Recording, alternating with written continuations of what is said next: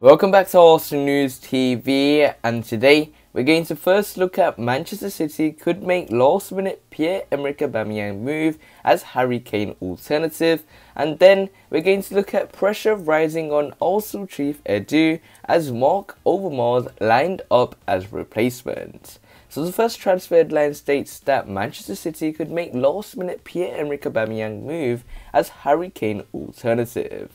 So the reports are stating that Arsenal striker Pierre-Emerick Aubameyang has emerged as a potential option for Manchester City.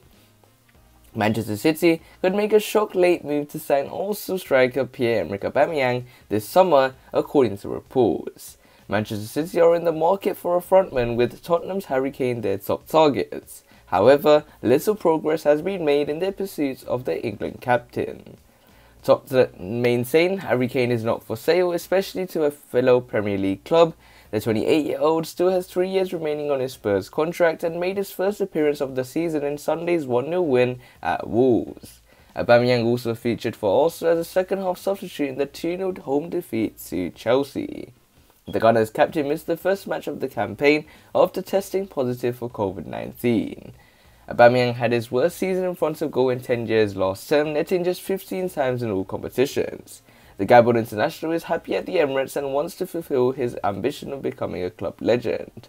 But rumours have circulated that Arsenal will be willing to sell at the right price, and ESPN claims Aubameyang could be a last-minute option for Manchester City if they fail to land Kane, which looks very likely after Harry Kane has confirmed that he will remain at Spurs in his Twitter and other social media profiles. Pierre-Emerick Aubameyang has scored 85 goals in 149 appearances for Arsenal since arriving from Borussia Dortmund in January 2018. Manchester City are looking for a replacement for Sergio Aguero, who left at the end of last season.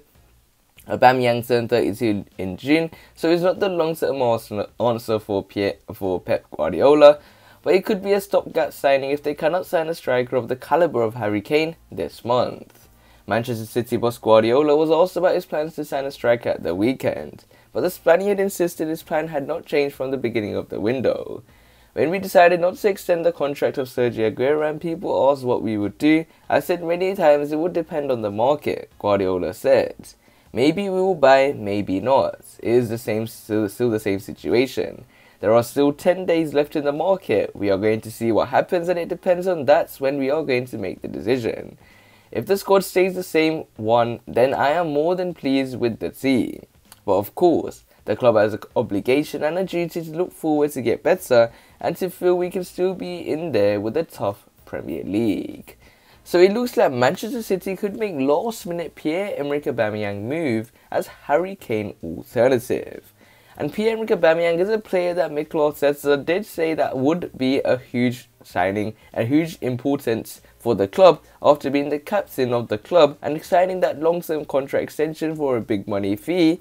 But Aubameyang looks very likely to make that move to Manchester City if Manchester City can persuade him and give him the courage that he will win a lot of trophies at Manchester. So this nicely takes us on to the second piece of transfer news, which states that pressure rising on Arsenal chief Edu as Marc Overmars lined up as replacement. So the reports are stating that since Edu's arrival, Arsenal have spent more than £300 million on players but recouped only around £80 million. When Edu was brought in as Arsenal's very first technical director 2 years ago, he was heralded as a man who understood the club and what they needed. An ex-Gunners midfielder himself has experience of the international football scene after his work with Corinthians, the Iranian national team, and as general coordinator of the Brazil national side, seemed to suggest exactly the level of global knowledge and contacts needed to turn Arsenal around in a turbulent period. 2 years on, as the man responsible for the recruitment, questions are being asked of the 41-year-old. It coincides with the pressure on manager Mikel Arteta, with the club out of Europe for the first time in 25 years and a poor start to the current campaign. Since Edu's arrival, Arsenal have spent more than £300 million on players, but crucially recouped only around £80 million. The expected loss of the former Chelsea player Willian back to his native Brazil with Corinthians on a free this week has highlighted the issue. The 33-year-old only signed last summer on an eye-watering £220,000 a week 3-year deal.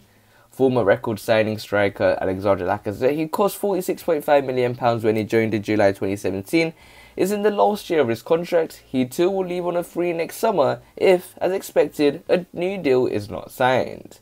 Highly paid winger Hendrik Mkhitaryan left on a free last year after arriving in a swap deal as Alexis Sanchez went to Manchester United. The list of those who have exited the Emirates with no money coming in for them is a long one. Socrates to Olympiacos after costing £17.7 million, Shkodran Mustafi to Schalke after costing £35 million in 2016, Mesut Ozil left Arsenal for Fenerbahce last summer after costing Arsenal £42.5 million in 2013. The North Londoners were still believed to be paying parts of the German international's salary until his exit in July of this year. It is not just the outgoings under increasing scrutiny either. Defender William Saliba cost £27 million in 2018 but never played, and also then paid £50 million this summer for Ben White from Brighton to play in the same position. Keeper Emiliano Martinez was deemed surplus to requirements last summer and sold to Aston Villa for £17 million. The Argentine was one of the stars of the season of the Midlands club, going on to win the Copa America with Argentina and the Golden Glove Award. Also then brought in the Icelandic youngster Ronalix Runarsson as a replacement number 2 keeper, only to spend £24 million last week on signing Aaron Ramsdale. Joe Willock, who joined Newcastle United last week in a £25 million deal, is one of the few players from the Gunners' famed academy for whom the club has recouped cash. Alex Iwobi leaving for Everton for £34 million 2 years ago, the club are desperately trying to sell their fringe players. It is a little wonder that the likes of Marc Overmars, Ralf Rangnick and Michael Emilino, all of whom are known to be canny operators, are being touted as potential replacements. It was Chelsea with a 2-0 win at the Emirates last week, and who rammed the home with the gulf between not just the two teams but also the clubs right now, despite Mikel Arteta receiving cash to spend on the transfer window. So it looks like Marc Overmars is someone that could replace Edu. So we will have to wait and see how Arsenal will use the summer transfer window in the end. Make sure you check out the FA Cup poster using the special link I have put below in the description, and smash that like button to see if you can reach 30 likes. Also subscribe for more daily videos and share the video with your Arsenal friends and family. Click one of the latest videos on the screen and I'll see you there.